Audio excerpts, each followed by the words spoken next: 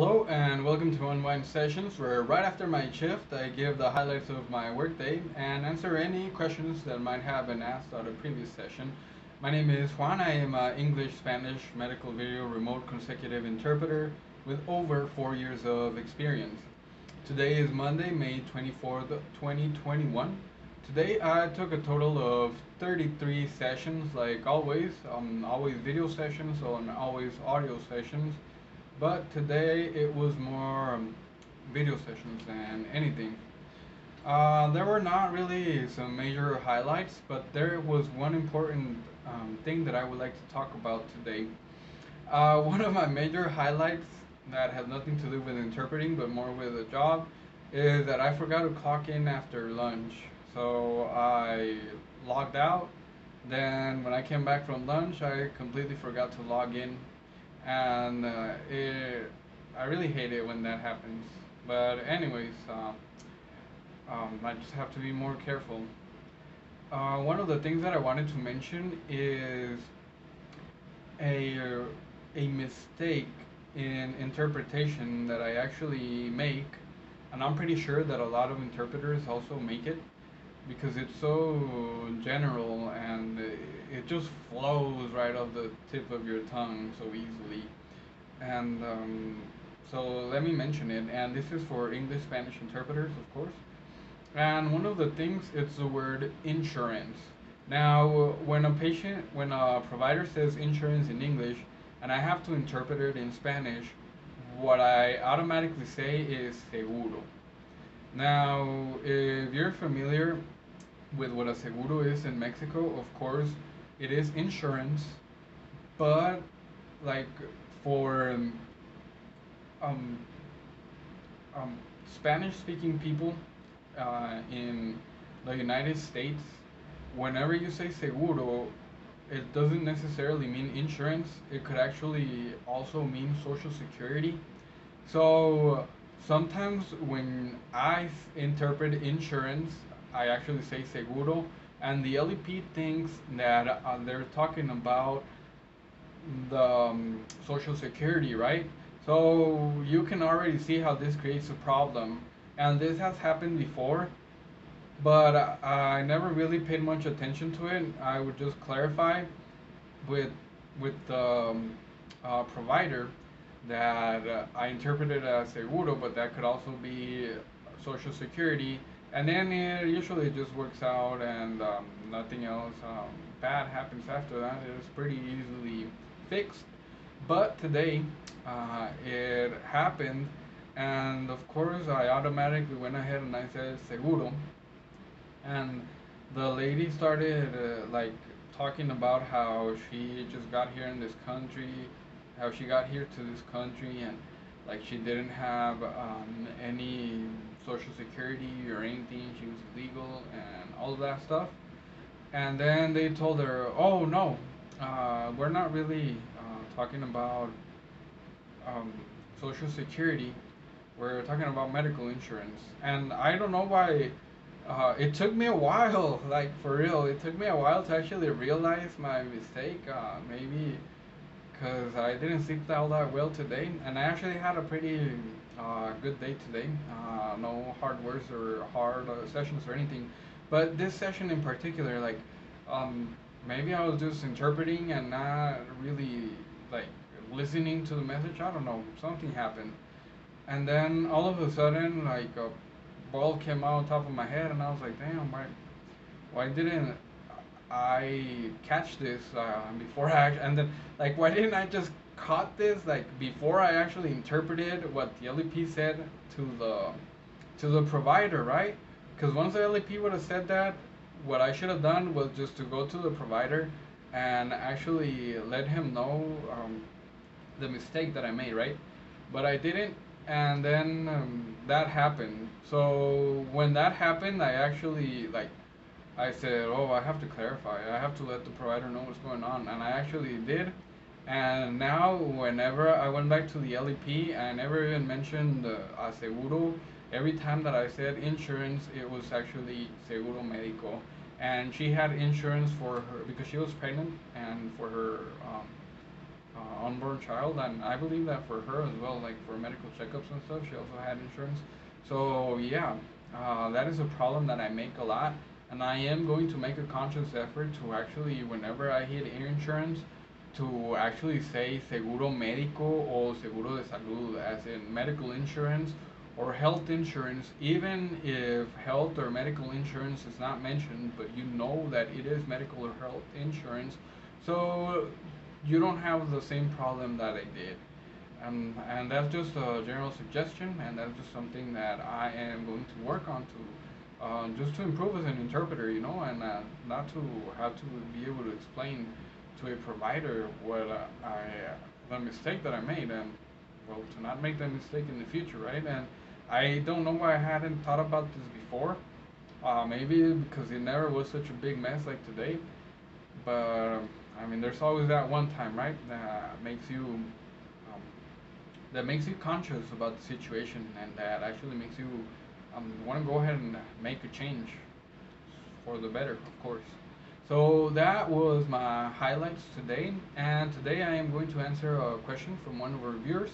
His name is Chris Rodriguez, and he says, "Hey, just have a quick question. I'm currently taking Altaline for Spanish English interpreting.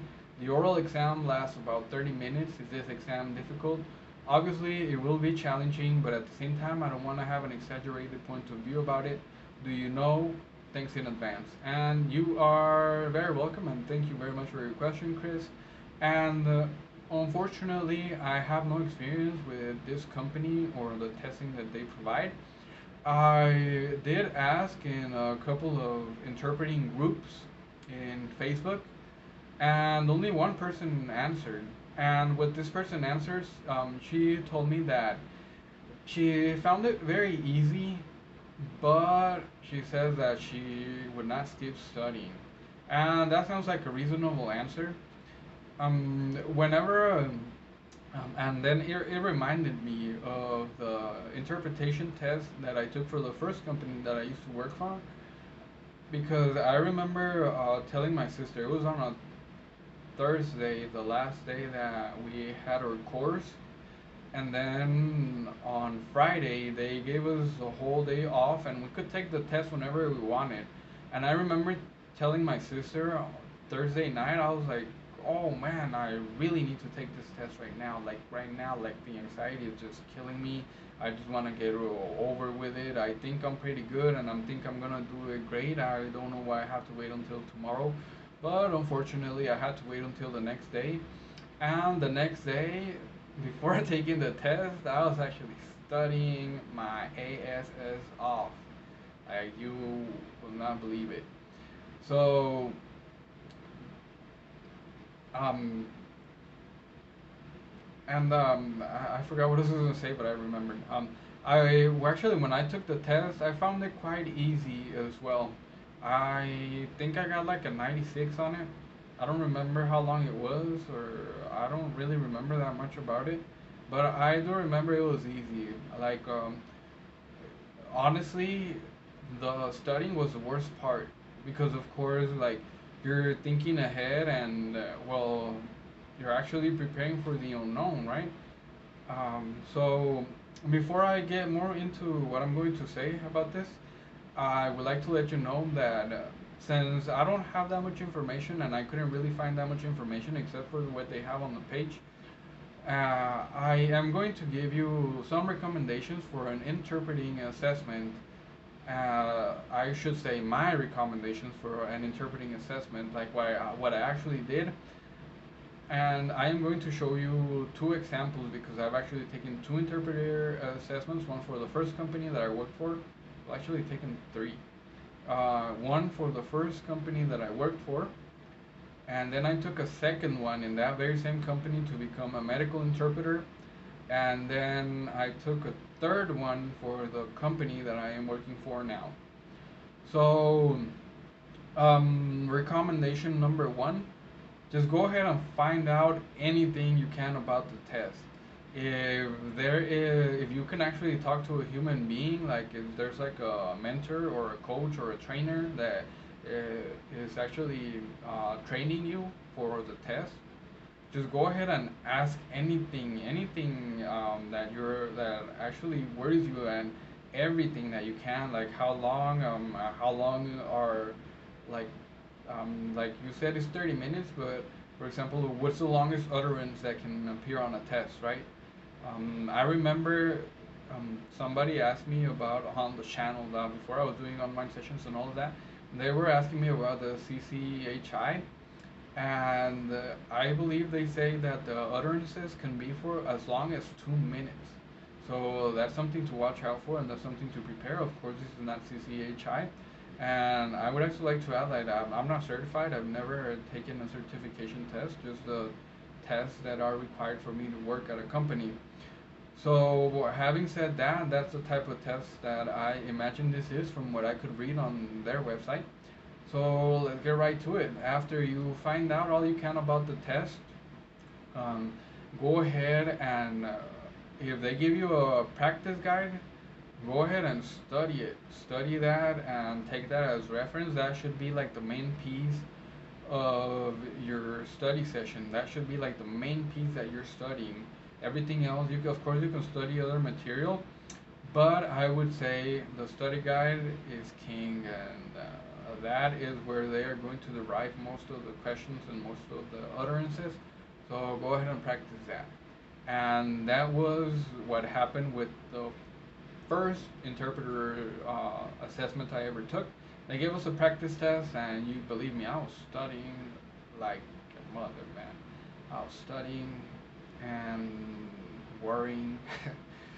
And then for the second one, for the medical interpretation test, they also gave us a guide, and they gave us like this little course or for things. They gave us like a video and like a PowerPoint, and so I was taking pictures of everything. I was with my phone. I was like everything, so that way I could have it accessible at any time.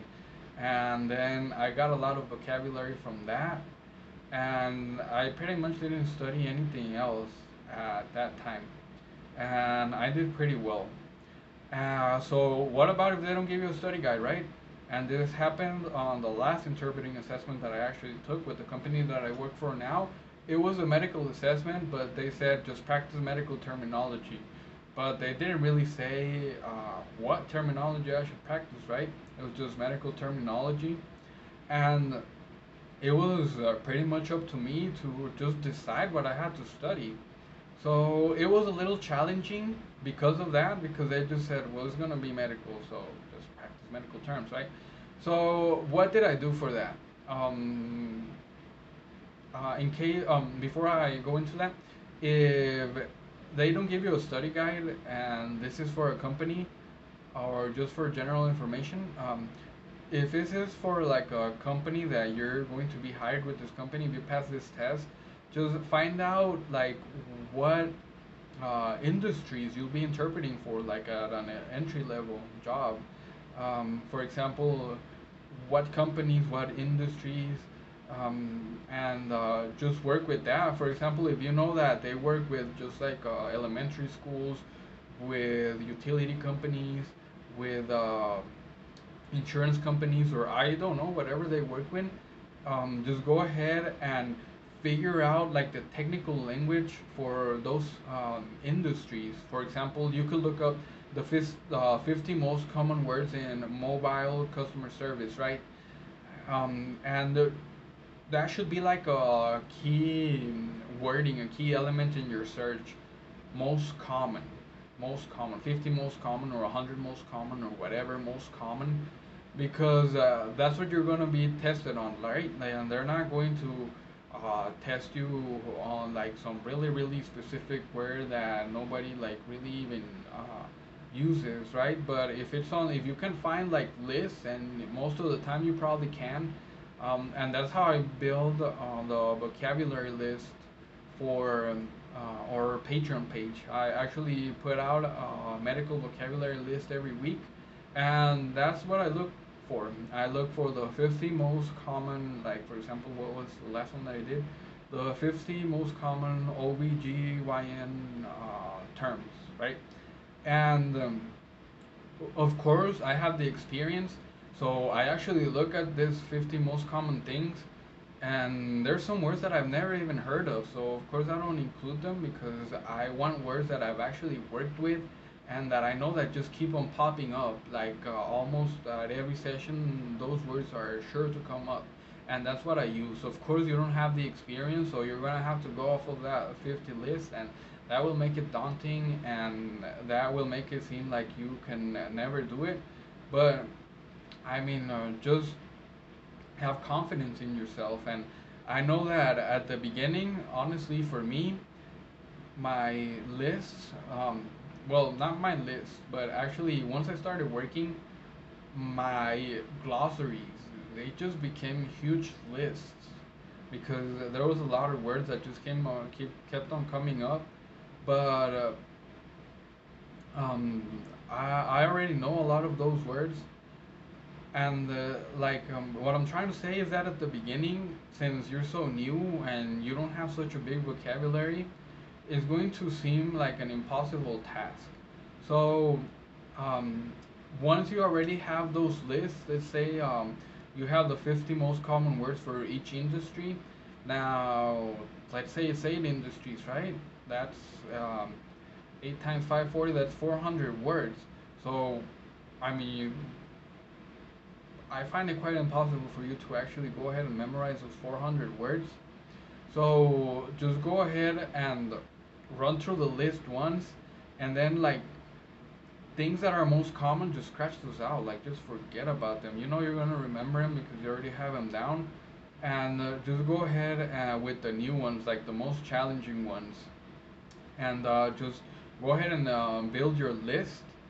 And um, out of those, just study them. Study as much as you can, and out of the ones that you're going to study, I I promise you that there are going to be some words, some vocabulary that is going to stick very quickly, and there's going to be other vocabulary that you are just not going to remember. So once you already read to the list once, and go ahead and test yourself, even if it's 400 words.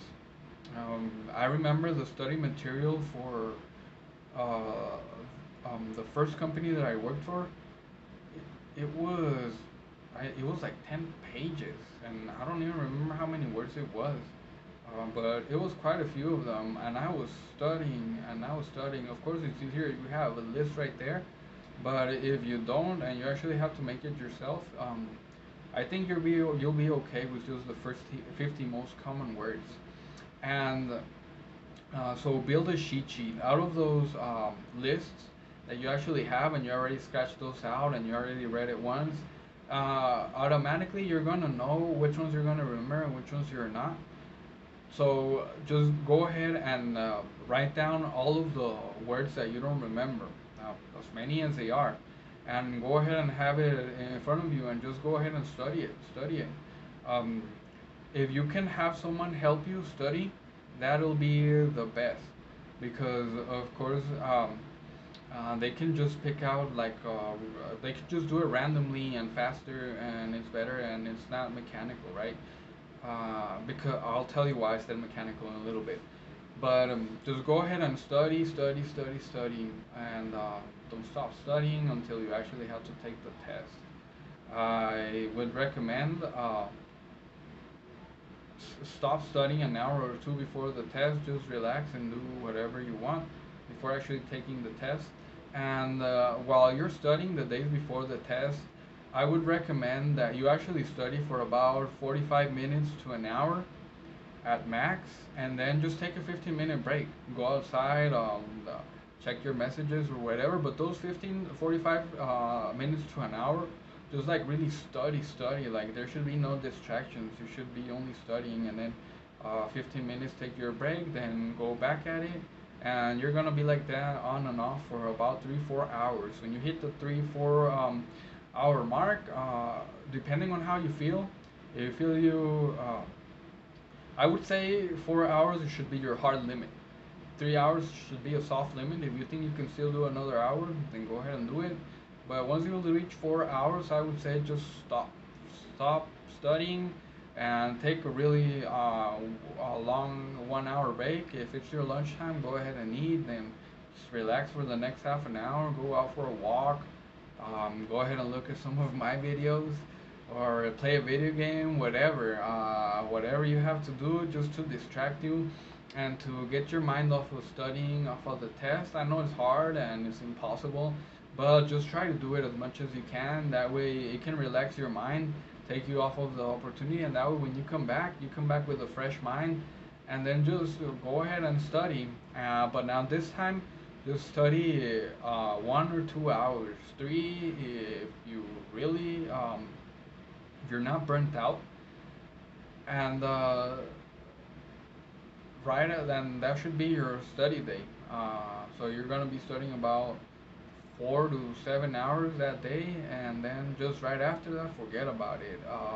Don't even look at a vocabulary list or anything, and just enjoy yourself. Do whatever you like. Relax. I mean, you earned it, right? You've been studying 7 hours, so go ahead and take a break. Now, what if you cannot study 7 hours, right? Because you have a job, you have other things to do, you have responsibilities. If you can't, I say go ahead and study just like 45 minutes at a time, as much as you can, and then take the 15-minute break, and then go ahead and study just another 45 minutes.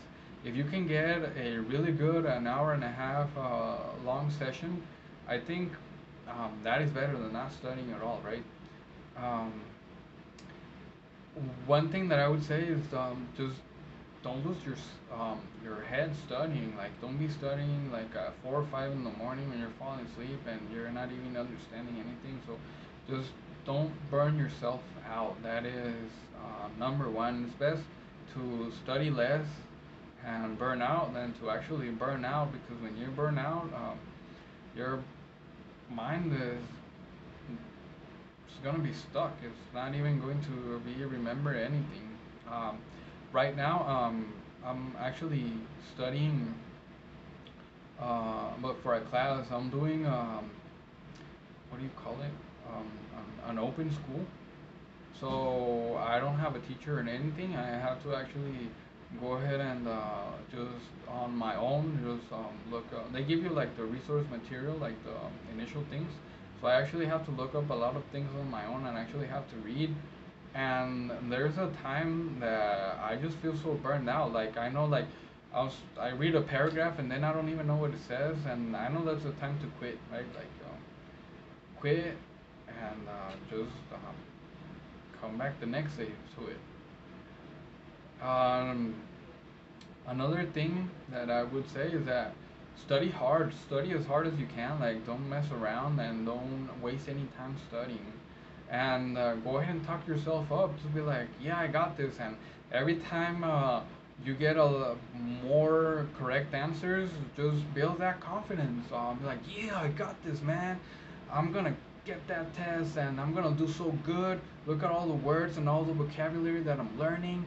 I'm doing so great, man. That test is nothing. And actually feel yourself actually passing that test, and feel how good it actually is to pass that test, and how good it is to actually be studying and putting the work in, and be proud of yourself, because you're doing this to be a better you, right? So actually talk yourself up and be proud of yourself for doing all of this. And something that might sound silly is that take 10 minutes out of your day. Just take 10 minutes out of your day to, like, consciously. I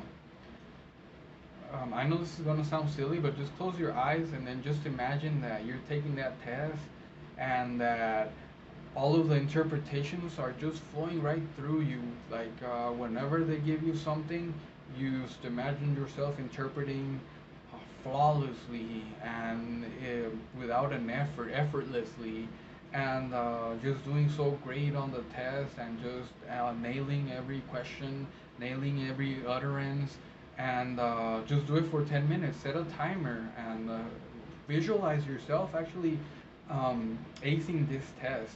And now, what does this have to do with studying? This is not studying or anything, but it'll ease your mind, because it'll put you in like a forward. It'll like move your mind to the future into that position. So if your mind can actually visualize you relaxing and doing the test and actually being really good at it, the time that you actually come to take the test, it'll be like, even though it's not the same thing, your mind will feel a little bit more at ease because it'll feel like it's already been through the situation. Of course, it never got to the real situation, but one of the things that they found out about the mind is that the mind cannot tell what's real in its imagination or inside of its mind and what's real in front of you. Like, there's no difference between that. Your mind can't tell either of those apart. So if you can actually convince your mind that you already took the test and that you did very good, then the time that you're actually going to take the test, it'll make it easier. Of course, it won't make it like the easiest, and you're actually going to make the test. No, it's going to be hard, but it'll just give your mind a little bit of a rest, and it'll make it easier to relax the day of the test. So, yeah, I already talked about being relaxed and not getting burned out. If you get burned out, just leave it till the next day. Another thing is that when studying, if you don't have a study partner, you can be creative. I mean, nowadays we have a lot of um, apps that can actually help you practice vocabulary. Like you put I think there's even for interpretation, but pairs and things like that. So just be creative. Go ahead and look out for these resources, and if you don't have a resource that you actually like, one really easy thing that you can do is that you can actually record yourself, actually testing yourself. Record yourself the first time. For example, you can be like, okay, what does cell phone interpret as, right? Like you take your recording app and you're like cell phone. Then you give yourself 2 or 3 minutes, and then let's say you're testing your English, say cell phone. Give yourself 2 or 3 seconds. Then your red cell phone. Now after 2 or 3 seconds, go ahead and give the correct answer, celular. And then just do it like that while you're testing yourself. And then right after you're finished testing yourself, um, if you actually got the correct answers, you can just go ahead and just randomly, like at any point in that session, you can go ahead and just put it on that time, and then it'll give you a random word in English or in Spanish or in whatever language pair you're working in. And if it says it in Spanish and you were doing it in English, then you know that you have to like go back like 10 seconds. And that is a really great study tool, and it's easy to make, and it's time saving because you don't actually have to be making it. Like, you can actually make it while you're studying and then use that as a study. So just a little hack. I hope it works for you. Other than that, I mean, I don't know what else to say. I would just say good luck, and I'm sure you'll do fine. But like this lady said, don't skip studying. Other than that, just eat healthy, get some exercise, and get a good night's sleep. I know it's going to be hard to get a good night's sleep because you're worrying and you're so anxious about actually acing the test, but just do your best. And I said the day of the test, just if you can, go ahead and take your cheat sheet with you, like those really hard words that you really couldn't remember. Go ahead and take your cheat sheet with you and just study it all the way to the test if you're able to.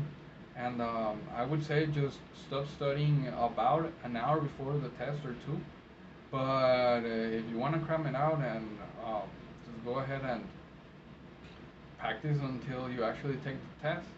So that way it's fresher in your mind, and just go ahead and do it. This is just going to be just like personal choice in what you do in that sense.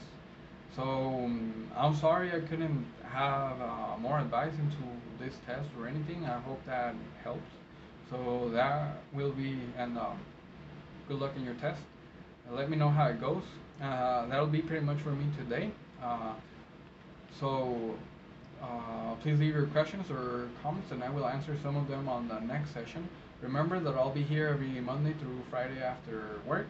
Thank you so much for watching. Please like and subscribe if you liked the video and have not done so for more content, and don't forget to share. Happy interpreting. Goodbye.